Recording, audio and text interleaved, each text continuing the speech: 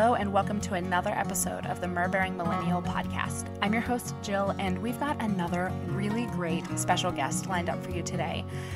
But before we get into that, I would love to ask, please, if you wouldn't mind, if you love what you're hearing, if you love the show so far, would you please rate it, comment, and share it so that way it helps the show get discovered. Also, if you've been following along on my journey through Instagram, it's been a little silly over there, but I've been doing a no pants challenge for 30 days, and we are on day 15 of not wearing pants. I only wear pants if I'm working out or if I'm just lounging around the house. Truly, I don't know what inspired this. I just woke up one day and I was like, you know what? I'm going to wear a dress for 30 days, and this is just where we're going with it. And on day 30, I will share what I've learned throughout it, and I have learned quite a bit. I have been embracing my own femininity so much more than before and showing up better, I feel like, each day. At least for myself, I feel more productive each day. And I've been caring a little bit more. Like, I just make sure my hair is a little bit more done and stuff. But it hasn't stopped me. Like yesterday, I wore a t-shirt dress. This was probably the most casual dress I've worn out of the whole thing. But I wore a t-shirt dress yesterday, mostly because I need to do laundry and wash all of my dresses that I've worn for the last 15 days. Don't judge me. I take forever to do laundry. This is why my husband does it. So I needed to catch up on it. But also, I was really just taking care of a ton of yard work yesterday. We were cleaning the outside of the house, planting so many plants, seeding seeds and stuff. So I just wore a t-shirt dress. Still a dress. It still counts. And I wear bike shorts under every dress. So it doesn't matter that I wore them under a t-shirt dress. I wear them under everything. If you're not wearing bike shorts under a dress or a skirt, do it. It's going to change your life. It's going to stop all the chafing, and you never have to worry about bending over, especially as a busy mom. It's going to be your best friend. But anyways, I played wiffle ball. We have like an entire cul-de-sac and neighborhood wiffle ball game yesterday, and I played it in the t-shirt dress. So still did that. I haven't worked out in clothing yet, but I did find a clothing company that makes modest fitness clothes, and they make skirts and stuff for working out, like modest ones. They kind of go down to knee length and stuff. It was a little intriguing. I'm going to look a little more into it before I share more. But anyways, we are on day 15 of the No Pants Challenge. I have 15 more days to go. And at the time of this recording, I am prepping for a very large weekend with my son's birthday party and my birthday, but my birthday's forgotten. So it's all about my son's first birthday party. We have a ton of family coming in. So very much looking forward to a very busy weekend of still not wearing pants and only wearing dresses and skirts. So make sure you're following me on Instagram for this silly challenge, but it's honestly been so eye-opening to the femininity that I've been embracing, but also just the comments and messages I've received from fellow moms who have also been embracing this and finding their days to be more productive, and they're finding more joy and enjoying their days and showing up as a better version of themselves simply because they put on a dress. So make sure you're following along on Instagram at Bearing Millennial. There's 2 underscores between the words. So it's Bearing_Millennial on Instagram. It's a long story, but my Instagram got hacked and I lost my old handle. So if anyone knows how to fix that, I would be forever indebted to you if I can get my old handle back. Not my old account, but I just want the old handle back. Okay, I'm off on a tangent now, and this is just how we roll here.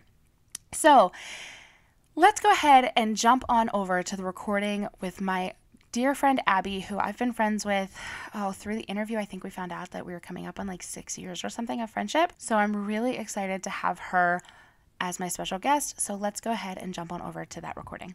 Hello and welcome to the Bearing Millennial podcast. I am Jill, your host, and today I am so excited. I have a dear friend of mine. Oh my goodness, I don't even know how long it's been that we've been friends. It was before I had Gemma, so 4 or 5 years now that we've been friends. I have my friend Abby with me. Yeah, 5.5 years. I have my friend Abby with me. She honestly, if I'm being honest, Abby has been one of my mom inspirations in my life. I look up to her all the time. And it sucks living, like 600 miles away from her now. But she has been my inspiration for wanting to cook healthier meals around my family and living more holistically, more natural. And I have learned so much from her over the years.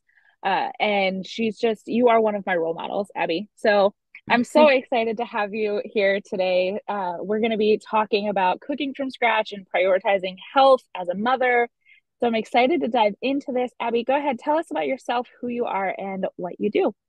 So, as Jill said, I'm Abby. I work part-time and I'm a stay-at-home mom. So, most of my time is spent at home with my two boys who are 7 and 5. We homeschool. So, I'm also homeschooling them through second grade and kindergarten right now. And so, we spend most of our days home, learning and playing and cooking and cleaning and doing all the things and just living our lives. And I work, like I said, I work part-time. So I work for a chiropractor, naturopath in the area where I live. So I do that 4 evenings a week, and then the rest of the time I spend with my family. So that's who I am and what I do. Awesome. So have you always been super health conscious and like eaten healthy in your life? Like, and if you haven't, like what sparked those changes? It's evolved over the years for sure. It wasn't always that way. I feel like from a young age, I was really conscious of health. I'm putting this in quotes because as a young kid growing up around diet culture and that kind of stuff, that's really like a skewed view of what health really means. It was confusing as a kid. So I had to evolve in my own way to find out what healthy really meant to me personally. So I really started to care more when I was in my teens because I knew what I was putting in my body was ultimately affecting me because I didn't always feel so great and I wasn't really sure why. So the first thing I turned to was like, let me try to eat healthier. So I started focusing more on like whole foods, like fruits and veggies, like healthy proteins, like meats and eggs and stuff like that. So that's what health really became to me over the years. And from there, it kind of just snowballed. I love to learn about, foods and why they work for some people and why they don't, and fueling my body the best way it needs to be, plus the boys and Jared, my husband. So we're all very different, but it's at this point, it's kind of finding, quote, healthy that works for us. It's very broad. So that's where we're at with that right now. So I love that you said about figuring out what healthy meant to you. So what does it mean to you to be healthy since it's so different for everyone? Sure. So I think um, I don't like to label. I don't like labels. I'll just put it that way. So I don't necessarily demonize certain foods. Like whenever the boys and I grocery shop, because I take them with me, we do everything together. So if we're in the grocery store, we're always reading labels to make sure there's no, processed oils, additives, certain chemicals. Like they know what to look out for in ingredient labels. So those are the things that I teach them, and I'm very open with them about why we avoid certain things in our food and how consuming those things could potentially affect us. So I'm about educating, especially the boys, because I do have like a definite no list of things we do avoid for sure, and they know what those things are. But I don't necessarily like demonize those things because I don't want them to be scared of food. I want them to enjoy it and I want us to enjoy it like as a family in the healthiest way possible for us. So that means just like cooking basically everything from scratch, growing things in our garden, canning all summer long.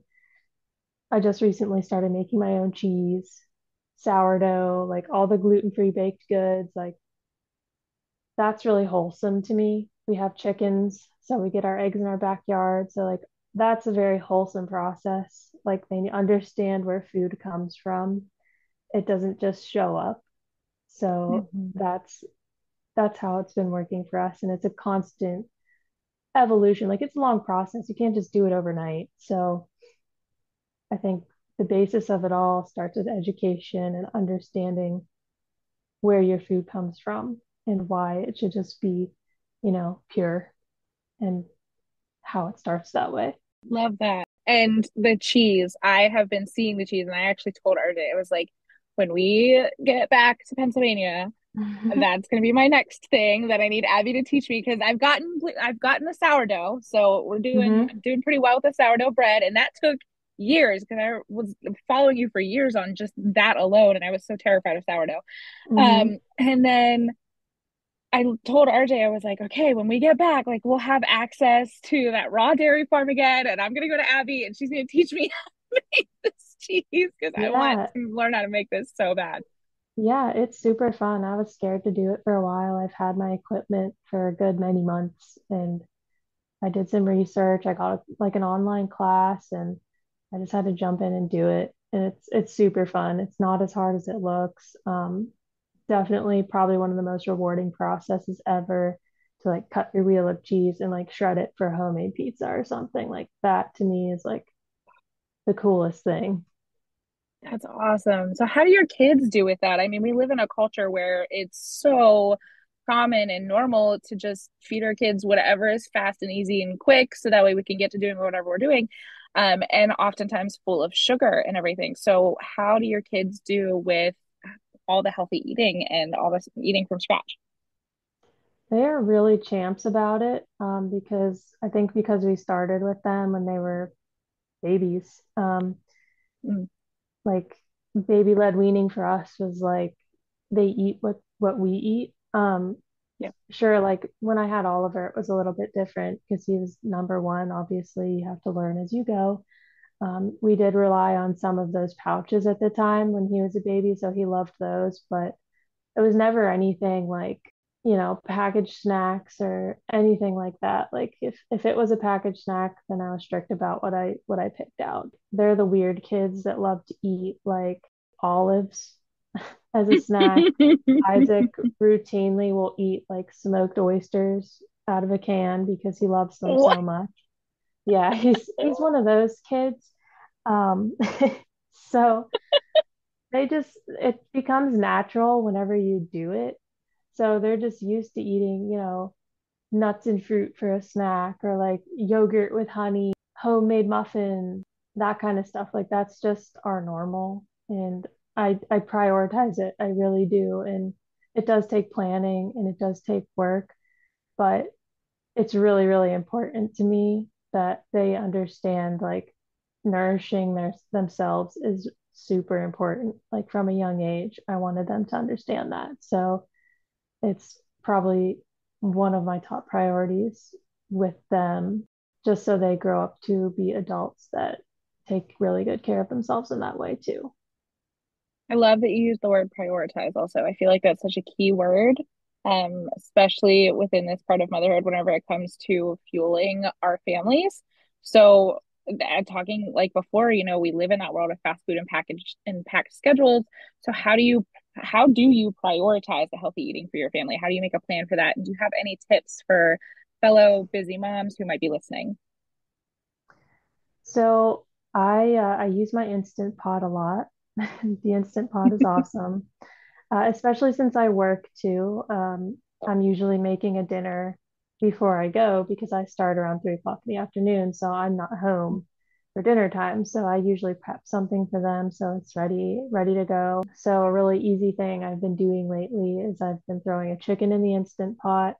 I chop up like some sweet potatoes and veggies, and they just pop those in the oven and roast them, and it's ready to go. Like a chicken in the Instant Pot takes like 90 minutes, if that. So it's kind of just you put it there and you forget about it sort of deal, but it's a whole food. So even if they just had the chicken and the broth that was in the pot, that would be a meal in itself. So if they don't get to the veggie, then it's not such a big deal, you know?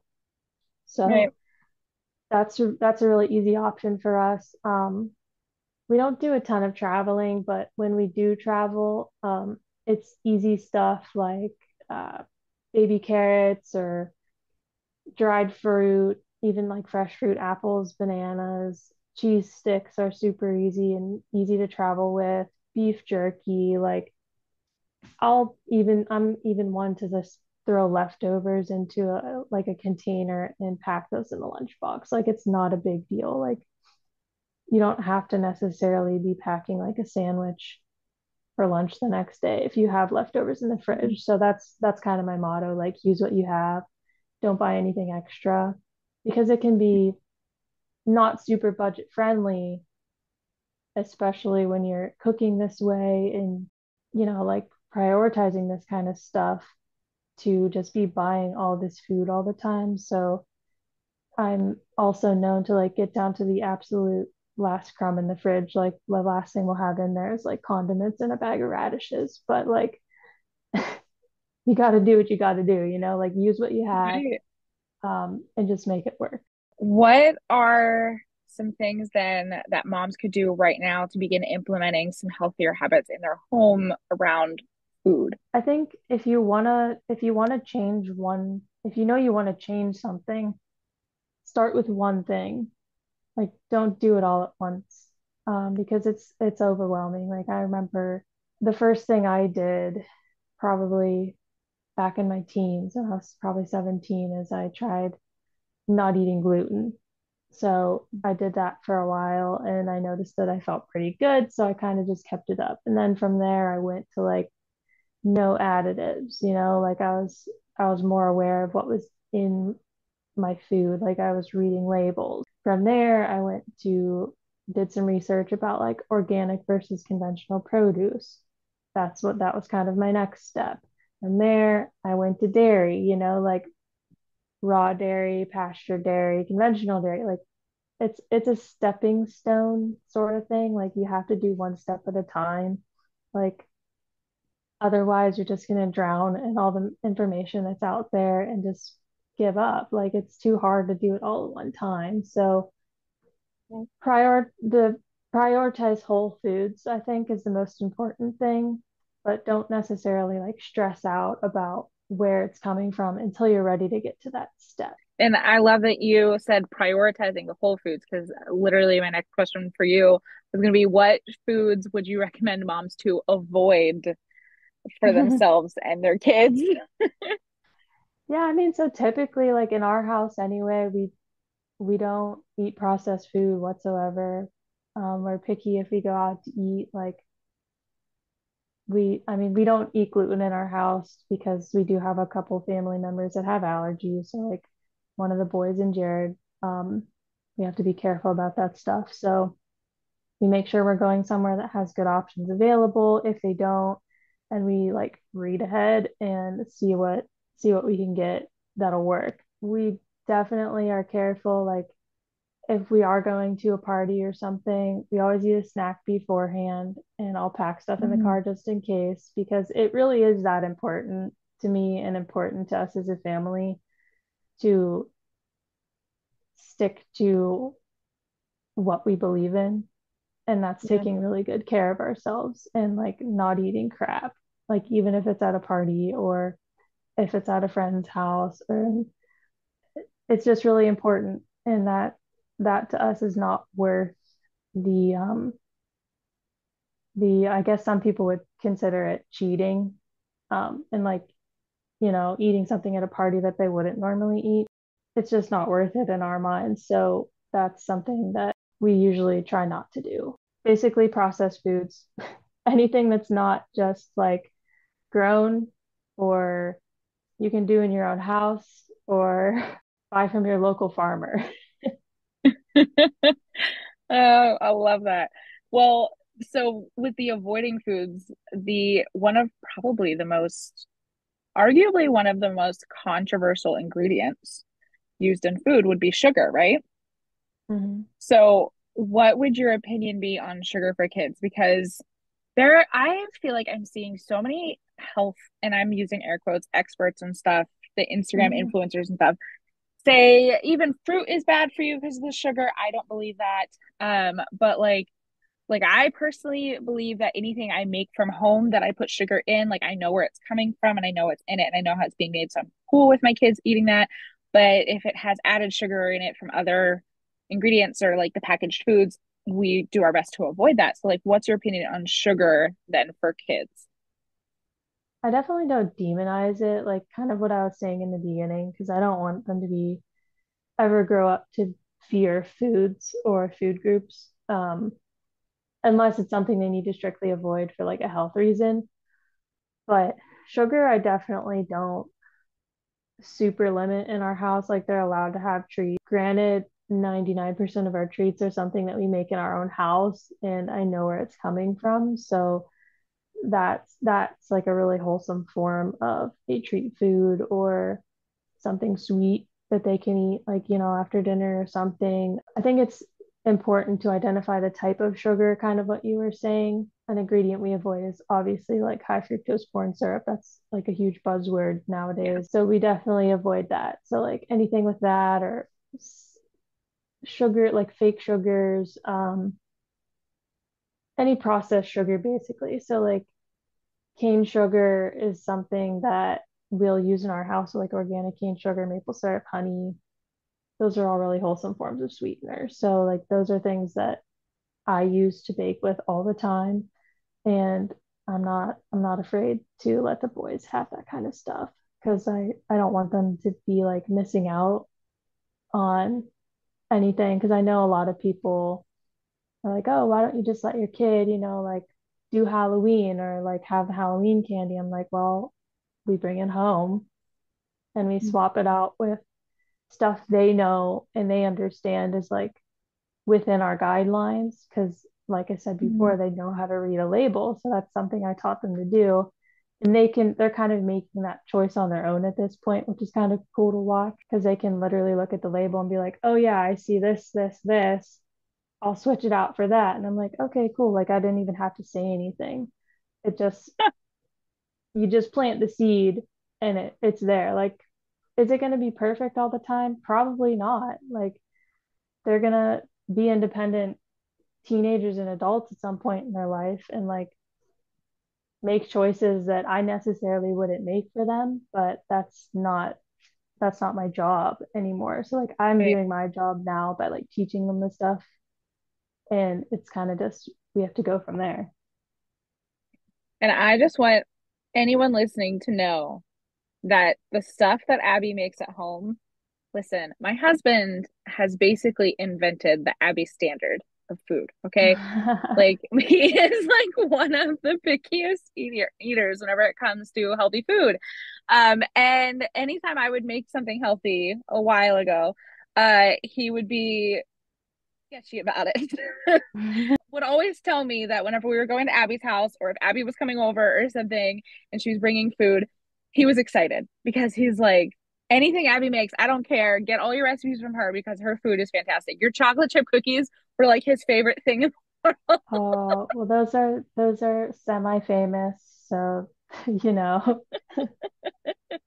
So, because I know like some parents and stuff might get scared listening to this, like, oh, I don't know if I could do this or something. Listen, I've made those chocolate chip cookies. They're very simple to make. They're so good. Your kids are gonna love them. And she has this entire community also even dedicated to. She has a gluten-free sourdough course, and I'll let her talk more about this, and a regular sourdough course and stuff. But she is just a wealth of resources. She's actually the person I called. When was that? Last week. I Oh am like yeah. to navigate the whole raw dairy system right now. And we don't have a lot of choices where I live. We don't like any raw dairy down here is going to come from goat farms. And I don't like goat milk. And so we don't have a lot of regular cow's milk raw options. And if we do, like our raw milk is very, very expensive down here. It's like $13, $14 for a half gallon. We don't, I can't buy it. And so I had called Abby. I was in the middle of the grocery store. I'm like, I don't know which one of these yogurts is the best one to get. So she helped me figure that out on the spot. Abby, what are some like announcements or any offers or anything you might have for anyone listening on ways that you could help them or connect with them? So my biggest project, kind of like you mentioned just a minute ago, are my bread classes. It's not necessarily just bread, but I have two separate communities and online courses. One of them is, I call them Soulful Sourdough because it was like a heart project, something I worked really hard on Super to clever. I create. love that. Oh, thanks. And learn because it took a while. I was intimidated to do it. And then once I learned it, it just like blossomed into this really cool idea. And I created the Soulful Sourdough course. I have that's just for learning the art of regular old sourdough with regular flour, not the gluten-free one. And I have a ton of bonus recipes in there. I walk you through it step by step.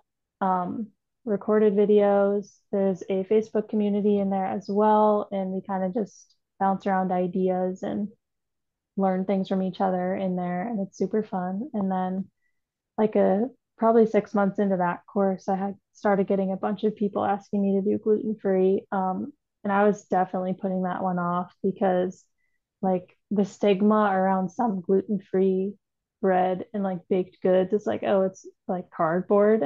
So I Mm. was really afraid to like stumble into that and try baking bread that was actually just going to taste like cardboard. So that one took forever for me to like perfect, and it's only getting better from like, especially in the last 6 months, like the art has really expanded, and I can confidently say that the bread that I created in that class is like the best gluten-free bread I've ever eaten in my life. And because I have high standards, like I don't want people to feel like they're missing out, like especially if you have to be gluten free, because like I have a few people that buy stuff from me as a friend. Like I'll sell my gluten free baked goods here and there.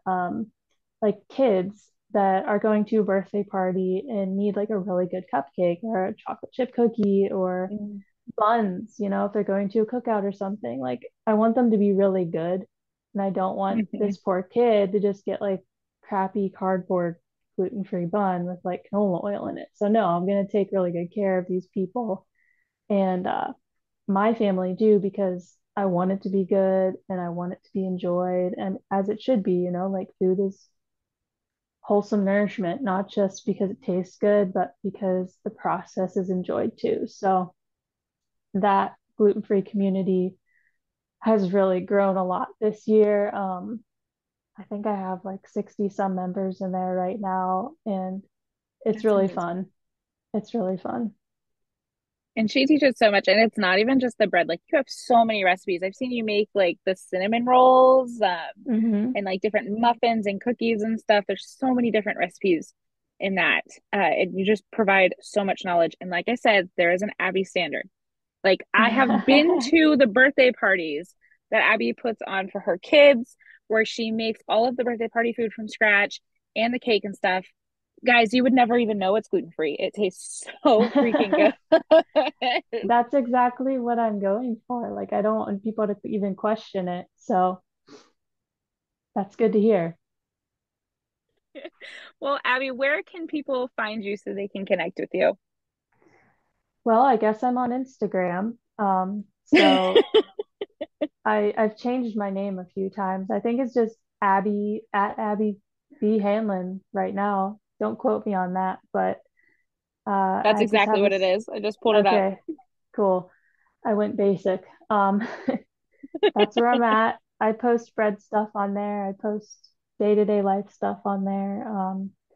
Not too often. I'm not as active as I once was, but if you message me, I'll definitely respond. And that's where you can also find my course information. I have highlights there with sourdough stuff and baked goods. I have a ton of bread pictures because it's so pretty sometimes. And that's where my course information is. So if you're interested in that, just message me and that's where you'll find me. Thank you so much, Abby. This has been awesome. And I'm so excited for our listeners to listen and hear of the ways that they can start incorporating some healthier eating habits in with their family and feel more confident about it, not so overwhelmed. Because it can feel really overwhelming from a budget standpoint, from a cooking standpoint, Mhm. just all of the above. And so I just thank you for your time here and the wealth of knowledge that you have brought into today's episode. So thank you, Abby. Absolutely. Thank you. You've just listened to another episode of the Bearing Millennial podcast. Thank you so much for tuning in to another week. And I've linked everything below for you so you can connect with Abby, see her, get to know her, DM her, tell her hi, tell her you got sent from the Bearing Millennial podcast, and see all the info on her sourdough courses and everything else that she's offering because they're pretty awesome. Thank you so much for tuning in this week. And again, if you loved what you heard, would you please take just a quick minute to rate the episode, share it with your friends, and comment below how much you loved it so that way it can help the show get discovered. Thank you so much for tuning in to another week, and we'll see you next Wednesday.